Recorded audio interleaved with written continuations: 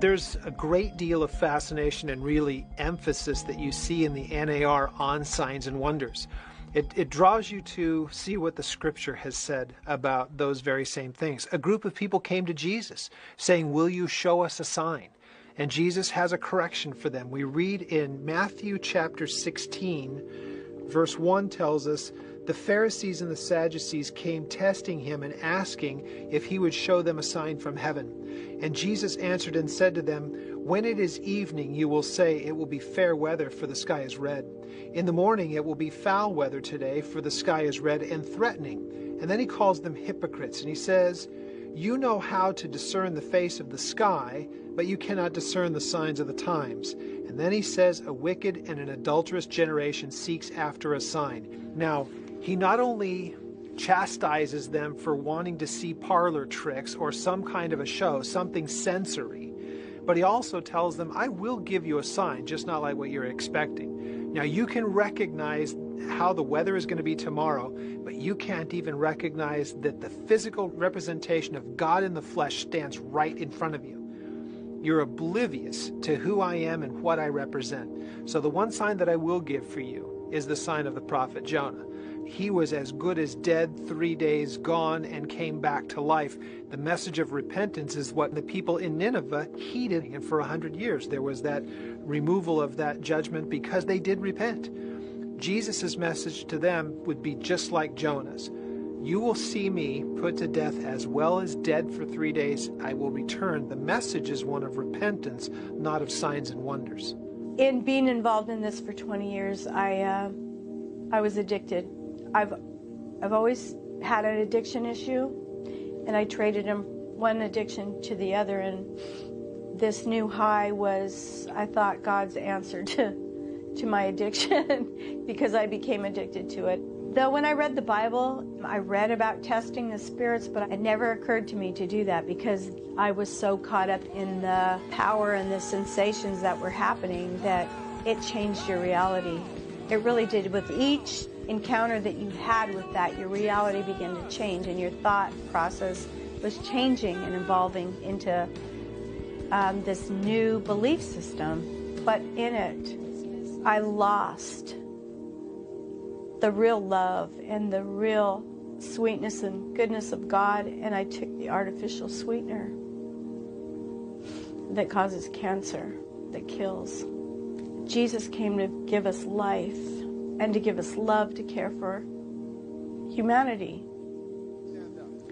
Though this looks like, and they say that they care, it's a very self-centered belief system that operates on lust, the lust of the flesh.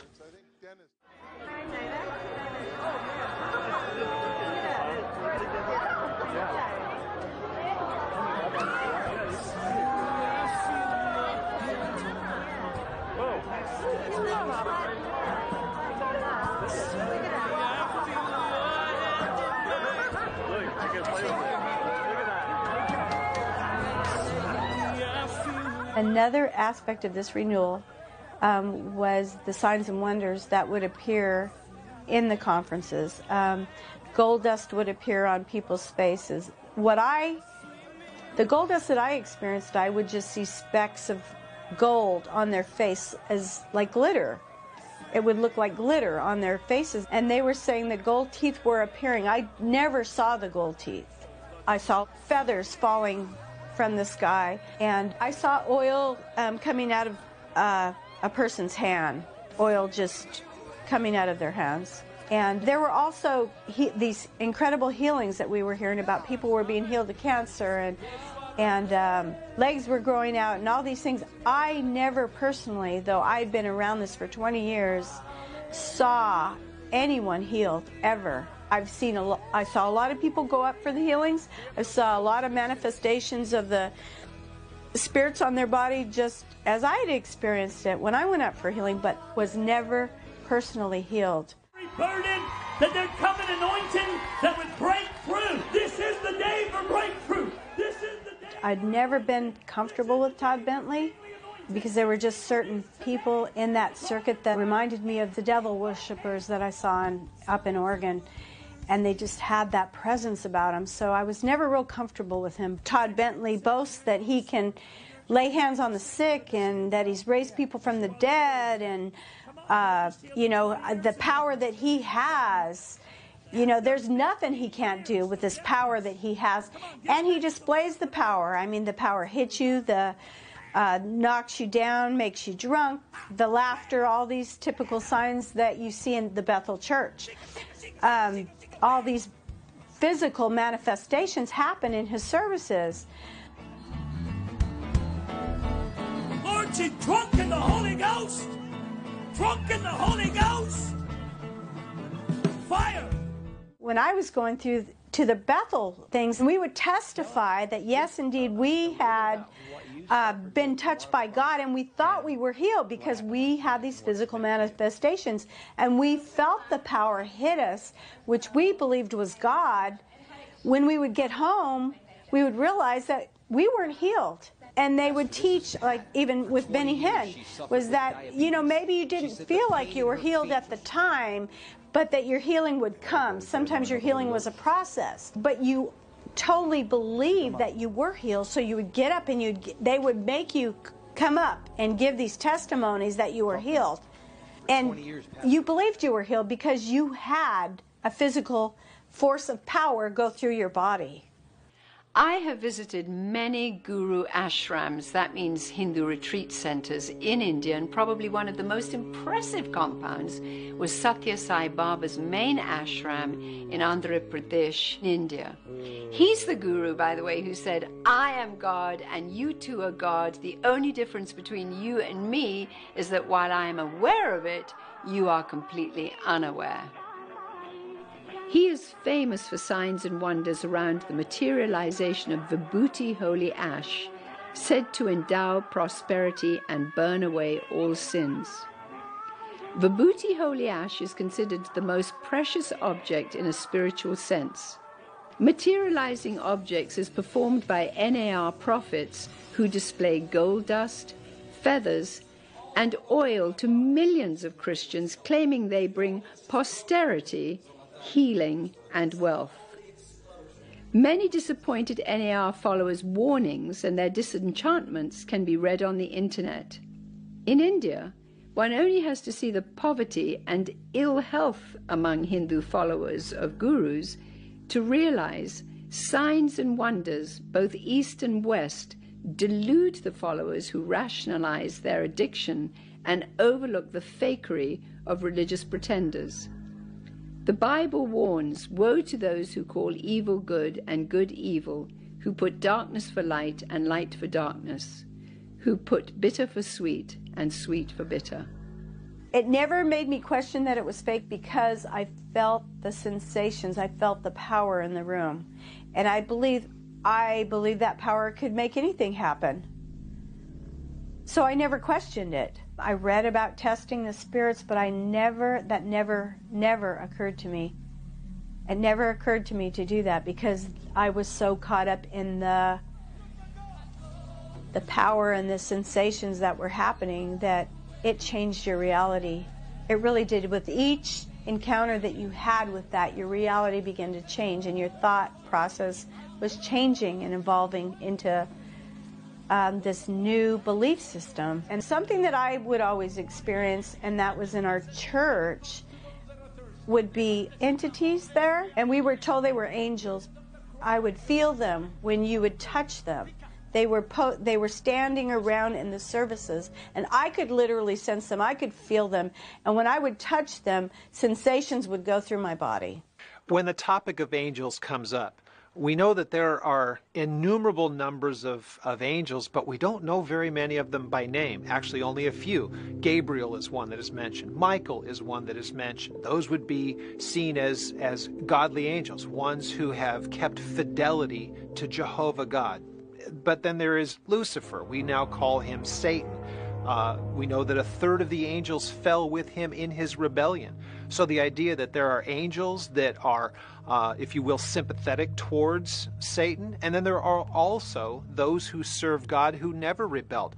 Angels are coming, not holy angels, not Michael, Satan transforming himself into an angel of light, and he's whispering into people's ears. And because they're open to those things, because they haven't studied to show themselves approved workmen who need not to be ashamed, because they don't have the real Holy Spirit in them, because they are power hungry,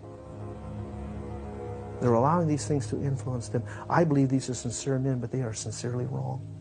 John Crowder is also another prophet operating with the prophets that are out of Bethel. Crowder had come to our church several times, and he's probably best known for Token the Ghost, where he puts his hands together and like he's going to smoke a joint, and he's inhaling this spirit, which he equates to just smoking marijuana and getting stoned. So with each time that he sucks the air in, he becomes more and more intoxicated. And there's a lot of manifestations around him because he encourages you to really get hammered. He calls it getting hammered. What we called getting drunk in the spirit, he calls getting hammered. And with each breath that he took in, pretending that he was smoking a joint, would be equivalent to each person imparting that power to you.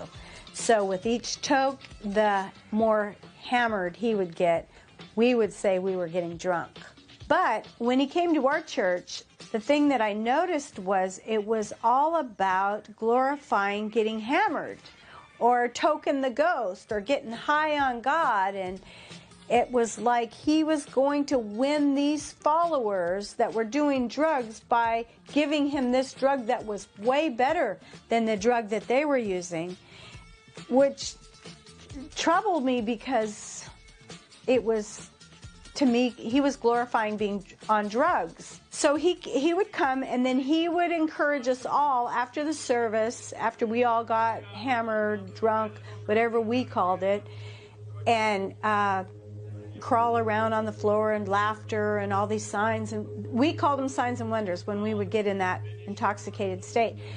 He would encourage us all to go out to witness on the streets. So I thought, well, this will be interesting. I just want to see what goes on. How does he win these kids? Because he's always boasting how he's bringing all these kids in. This is his ministry. So we go out to the coffee shop, and I'm sitting there and I'm watching them, and I was amazed at what I was hearing him say, because he never said anything other than, this is better than drugs. This is, you can get high on this. And he kept just saying, you can get high on this. And I thought, this is really perverted to me. I didn't see, what was he lifting up? He was lifting up getting high. The NAR is very much youth-oriented. We see it especially with Mike Bickle and the IHOP movement. Very much at the heart of the NAR is an appeal and an outreach to the youth, who genuinely, if you were to ask them, love the Lord, but they're given counterfeit. They are given experience. They are given those, what they would see as tangible things that are not biblical. They're not being pointed by these churches to read the Word of God, to find out whether or not the experience is valid or reasonable. They don't point them to the Scripture in any way at all. They point to the signs and the wonders as its own self-evidence. They don't have the Scripture as their guide. From there, once they have them believing that they are part of this kingdom work that is going on, they see themselves as being able to usher in that kingdom, which is contrary to Jesus' own teaching. In Bible-believing churches, we understand that the Holy Spirit's at work. He's drawing men to Christ. He indwells us at salvation. He comes upon us to give us those giftings and that power to do the things that Christ has asked us to do. But we don't make the emphasis on the Holy Spirit. Jesus said when the Holy Spirit comes, He won't speak of Himself. He's going to glorify Christ. He's going to give us a greater understanding of Christ. He's the Spirit of truth. He's going to guide us and lead us into all truth. And the greatest work of the Holy Spirit is when you open your Bible and you're reading, that Spirit of truth is working in your mind and in your heart to make sure that we understand and rightly divide the Word of God. The promise to them is that this new generation of youth, as they gather them in these conferences, they talk to them about being unique. There's never been a generation like you. You're that end-time apostle, and you're that end-time move of the Holy Spirit, and you're unique. There's never been anyone quite like your generation. Now, you say that enough times to that group of people, then they start to believe that there's something is unique about them. that they are somehow different and there's never been anybody quite like them. Now you tell them that they will also be empowered with giftings and signs and wonders superior to anything that had been seen before. It's intoxicating. It's something that will get quite a, in their words, a revival going. People excited about them being part of something that is unique and never been seen before. My husband and I were originally part of the Vineyard movement when it first started, until we realized how apostate and how far from biblical understanding this organization was. John Wimber, head of the Vineyard churches, said himself to me, when I brought to his attention the demonic manifestations and encounters and the people he was recommending who were hardcore, well-known channelers and occultists, he said to me, there, dear, our God is bigger than your big bad old devil. The Holy Spirit will straighten it out. We don't want to quench the new young prophets by asking them to test it. Yet if you don't test it, how do you know that the voice in your head is really God? How do you know the message you sincerely claim and believe to be from Jesus is from Jesus? Jesus Calling, first published in 2004, is a daily devotional inspirational reading authored by Sarah Young, who earned her master's degree in counseling and biblical studies at Covenant Theological Seminary, and has introduced millions upon millions of Christians into many occult and New Age practices as though they were biblically approved.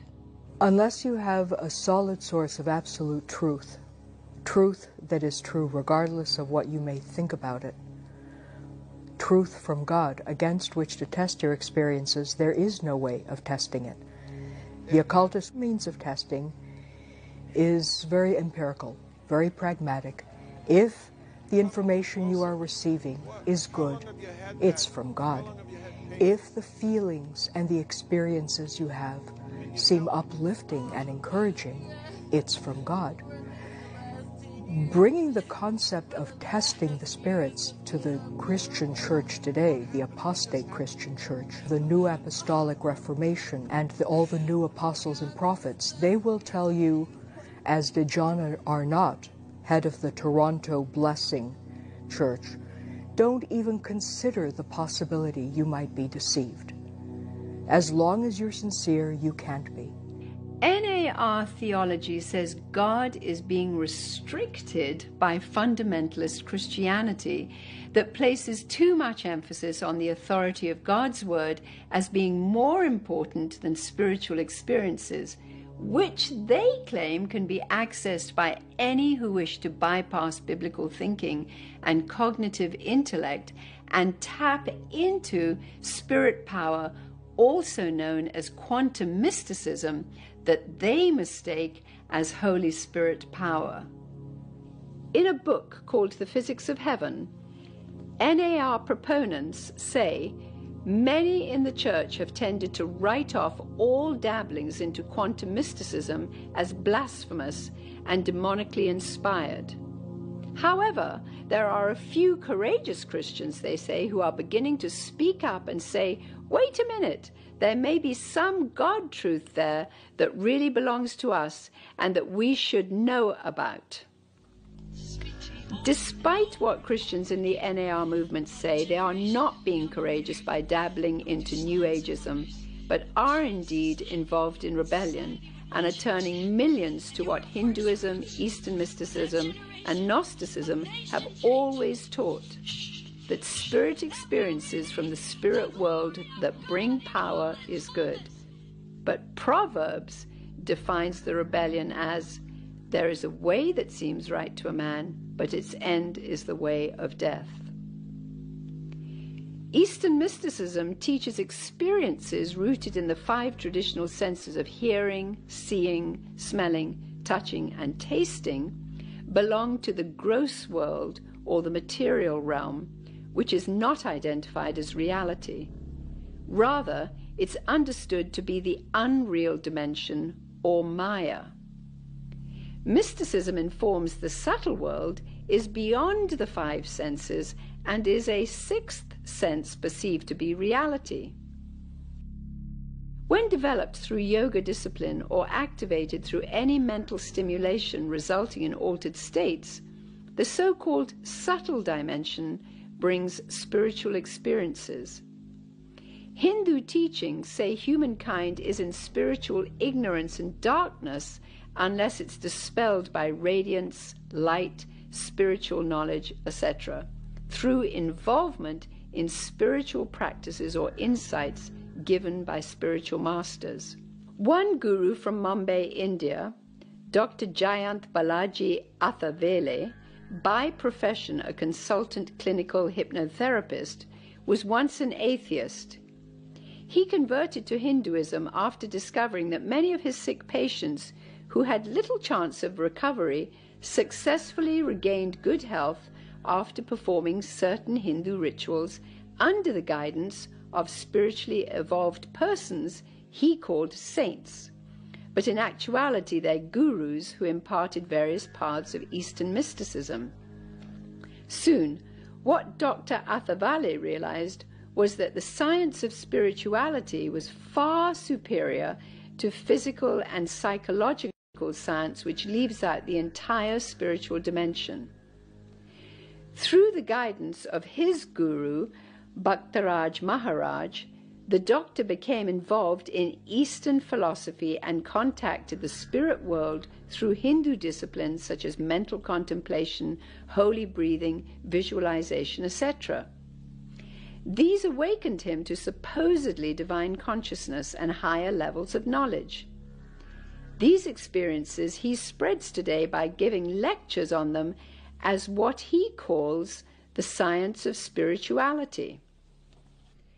What's happening is that mystics credit benefits associated with spirit world contact as being scientific, attempting to credit supernatural powers as being worthy because they work. In actuality, we know demons have power to perform, but involvement in their powers is prohibited by the biblical God, who knows of the resulting dangers that not only have consequences in our physical life, but for all eternity. The supernatural world can't be measured through orthodox scientific methods, because science measures the natural world with observable physical evidence through observation or experimentation under controlled conditions.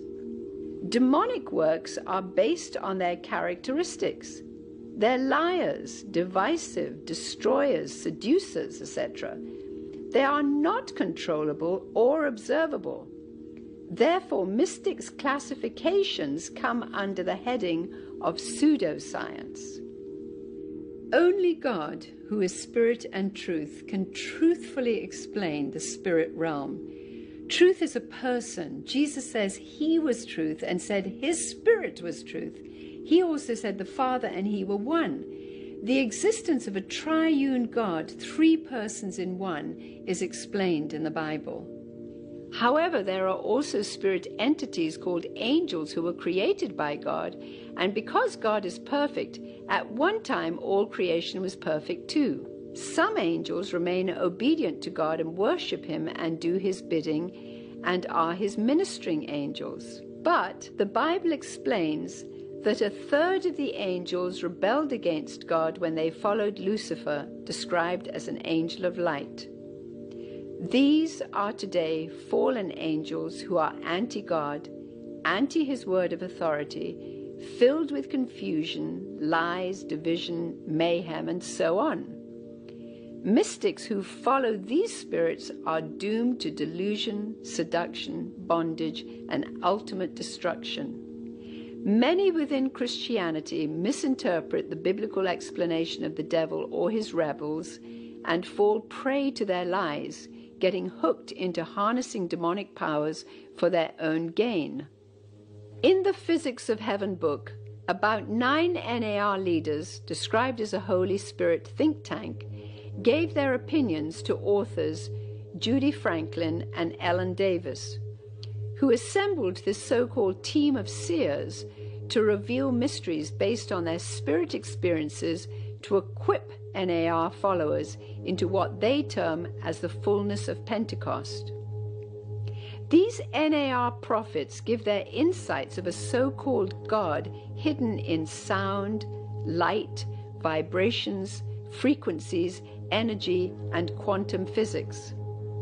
Sadly, their search for the personal God of the Bible cannot be found in the impersonal forces of sound, light, vibrations, energy, and quantum physics. They are leading millions to the impersonal energy found within Hinduism and New Age one-worldism.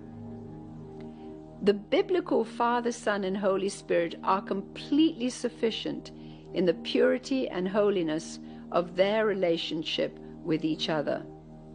God says He is love and is able to identify Himself as such because the triune God is involved in a triune relationship. The impersonal consciousness of Hinduism that attempts to explain itself as love and truth cannot be such because those emotions must be based on relationship or couldn't exist. NAR theology is captivating millions into its mystical New Ageism for the furtherance of an end-time agenda for NAR dominionism. In the foreword of The Physics of Heaven, NAR prophet Chris Valaton, senior associate pastor of Bethel Church in Redding, California, and overseer at Bethel's School of Supernatural Ministry, expounds on the NAR message of his fellow false teachers, saying, "Through their collective intelligence, these seers have emerged with new perspectives never before pondered. Actually, these so-called new perspectives have been furthered for thousands of years by seers usually associated with the dark powers of sorcery and divination." Chris and his wife Kathy believe, as do thousands in the NAR movement, that they are fulfilling God's mandate to train, equip, and raise up the coming Elijah generation, a company of bride warriors for the end-time harvest that'll hasten the return of Jesus Christ.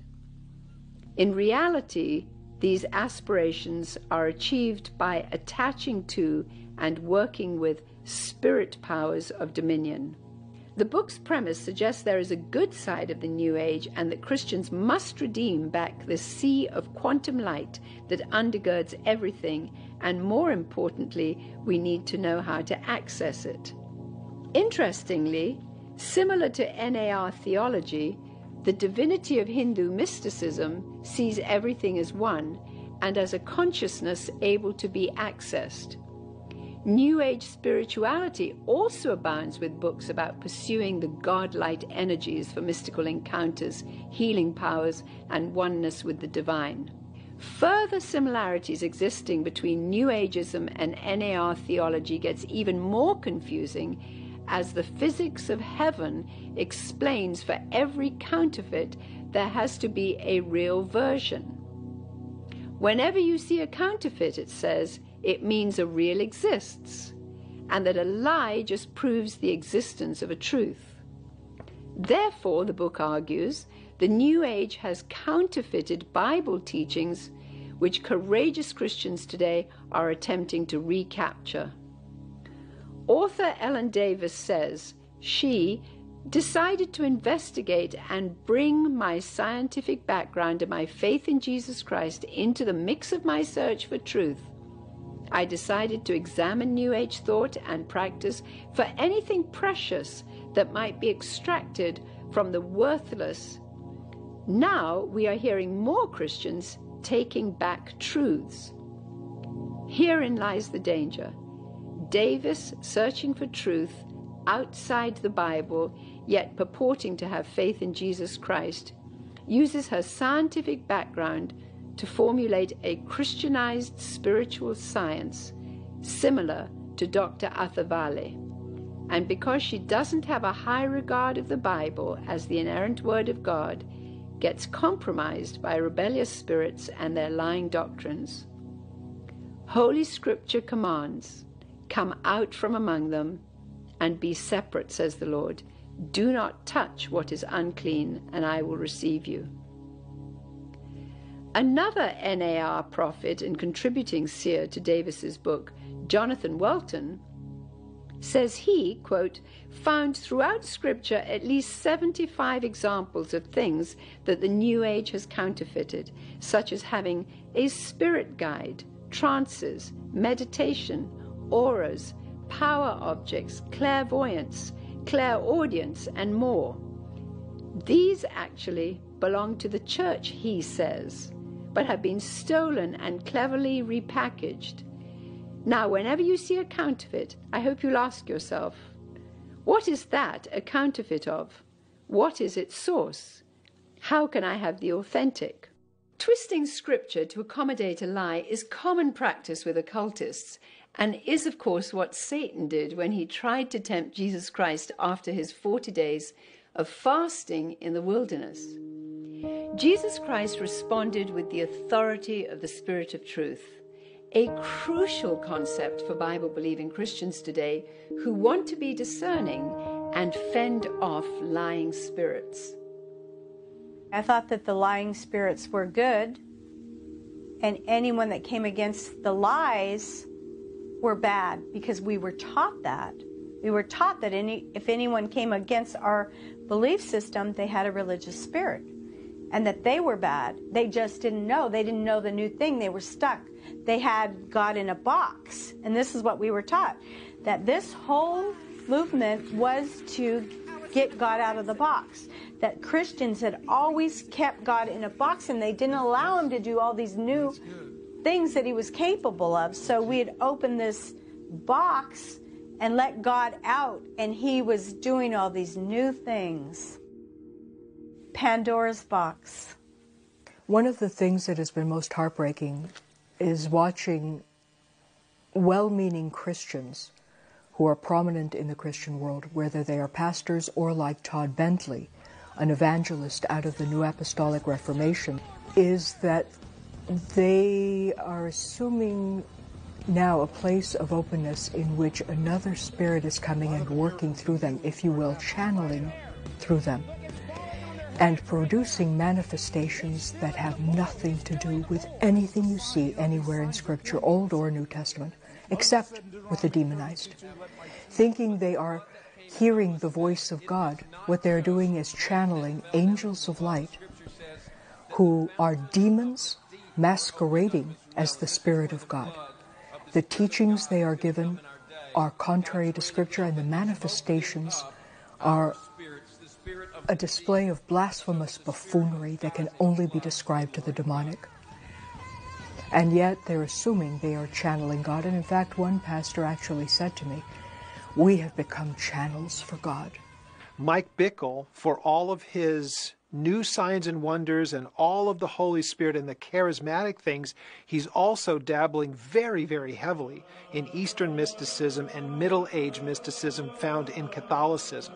So that merger that's going on with him and what he's promoting through IHOP and the university and his own teachings are merging the new charismatic with the very old ritualistic mystical practices of the Middle Ages. Even looking at the books that he recommends through his website or the bookstore at IHOP, you'll find selections from Teresa of Avila. You'll find Richard Foster in the Celebration of Discipline, which is very ancient mysticism through Catholicism and even Eastern meditative thought. Prophet Mike Bickle, founder of the Kansas City Fellowship and the International House of Prayer movement, is considered by many to be mainstream.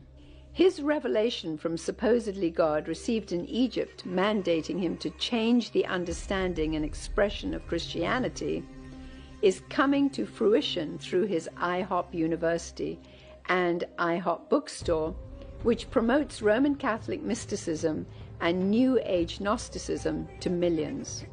A new understanding and expression of Christianity is certainly being ushered in, but tragically, it is feeding into a new world order and religion.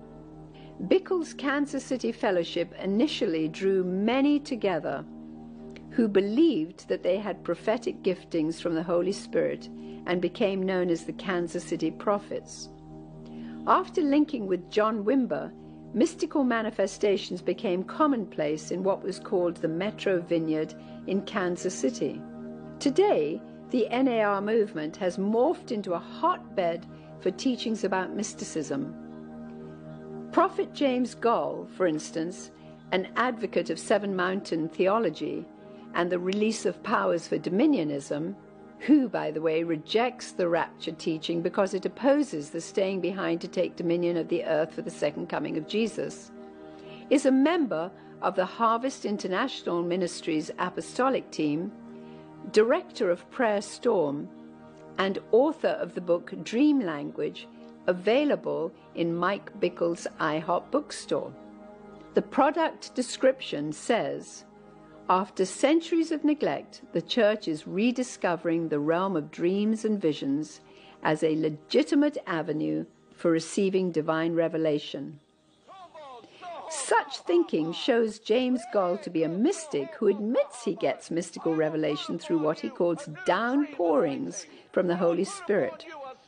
One downpouring, he claims, promoted a third Great Awakening, the greatest youth awakening in the world. He has written numerous books about societal transformation and revival through the use of occult practices such as angelic encounters, visitations to heaven, extra-biblical revelations through visions and dreams, and what is termed as the shifting of a mindset to unleash the prophetic. Angels all around! Angels, angels, angels all around!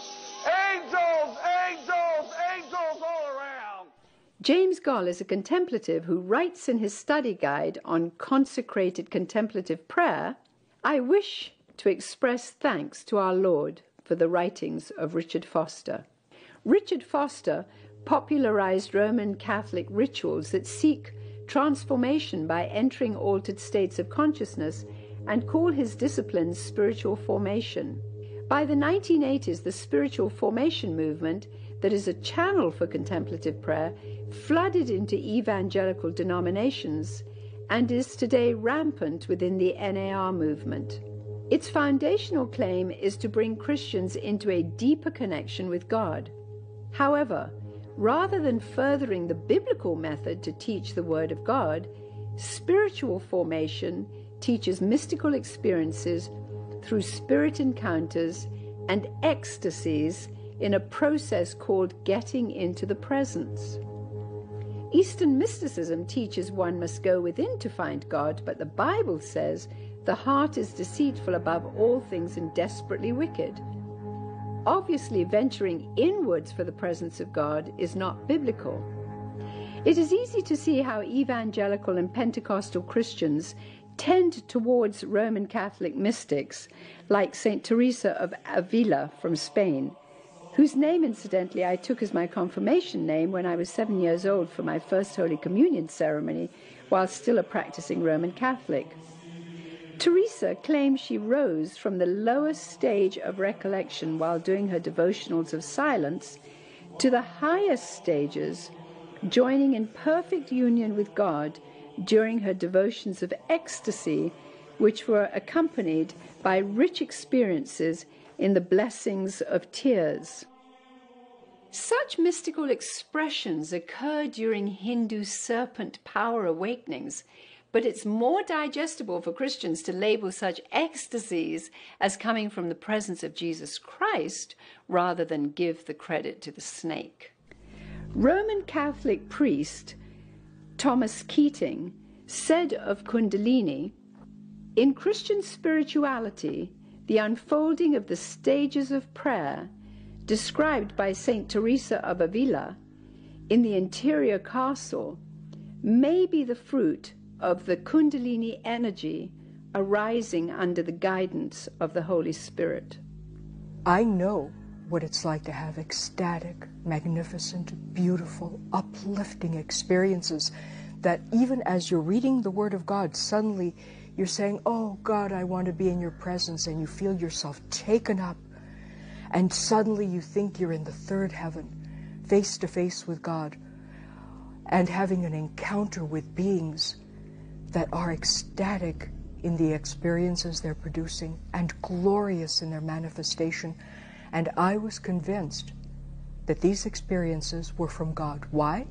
Because my only means of testing it was my subjective experience. It felt so different from all the frightening evil things that I'd encountered as a young woman and as a child. The feeling was so different. It was producing good fruit. I was no longer as afraid or as terrified as I used to be.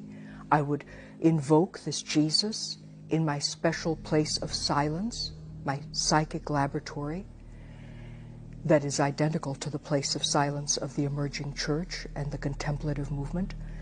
And I would simply weave this white light of Jesus, of the Christ around me, and I knew I was safe. This glorious experience of this Jesus within me was slowly shifting my understanding of who Jesus was to a cosmic Jesus, a Jesus who accepted everyone and everything. I had another Jesus who was teaching me another gospel and was being very compliant in giving me manifestations from another spirit. That's exactly what I see happening in the Pentecostal church, the New Apostolic Reformation, the latter Rain, the Manifested Sons of God, all branches of radical Pentecostalism that's moved into dominionism. They think they're contacting Jesus, but they're contacting an angel of light. In the early 90s, when we saw the Holy Laughter movement, it was a brand new thing. Nobody had ever seen anything like it. It was seen as so extreme, it was charismatic, and it was really enthralling to the people that were watching it. Interestingly enough, though, it has become very, very run-of-the-mill now. The problem with the pursuit of mysteries, the pursuit of signs, the pursuit of wonders, it has the same effect of people who take drugs. Whatever is working great now is not going to work so great tomorrow, so you go to the next strongest thing that you can find. If you would have said back in the 90s during the Holy Laughter that down the road people are going to talk about teleporting, they're going to talk about people who will levitate, wind up in two different places halfway across the globe, being caught up into the heavens, being raptured, and having throne room experiences, they would have been laughed at. Now people are paying money to hear people speak about these things and help to initiate them into such practices. The pursuit of mysticism really has no end, as we're seeing now. Whatever was strong today is just run-of-the-mill tomorrow. In our English language, we have a word, bait.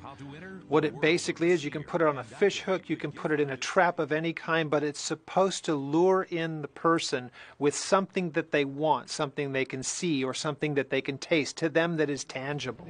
What we have is an entire generation of these new prophets, new apostles, laying out bait for people all over the place, something that is appealing to them. Nothing that would warn the people that what they're about to ingest or about to take could lead to their ultimate peril. The people that are baiting the trap are just as deceived as the people that are eating the bait, because it's the devil who sprung the trap.